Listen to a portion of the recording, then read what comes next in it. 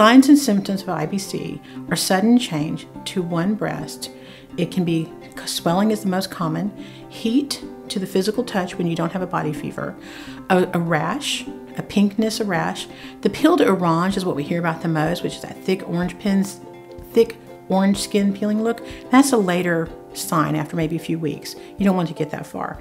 Also, sometimes women have intense itching or shooting pain, or the nipple might invert or darken a little bit. And then you can imagine all of these things you would think, I've hurt myself. So if you don't have a logical explanation and you don't respond to antibiotics, which is a common thing to be given, go back and seek further counsel. For more information, you can visit our website at theibcnetwork.org. You can also download the IBC Network Foundation app.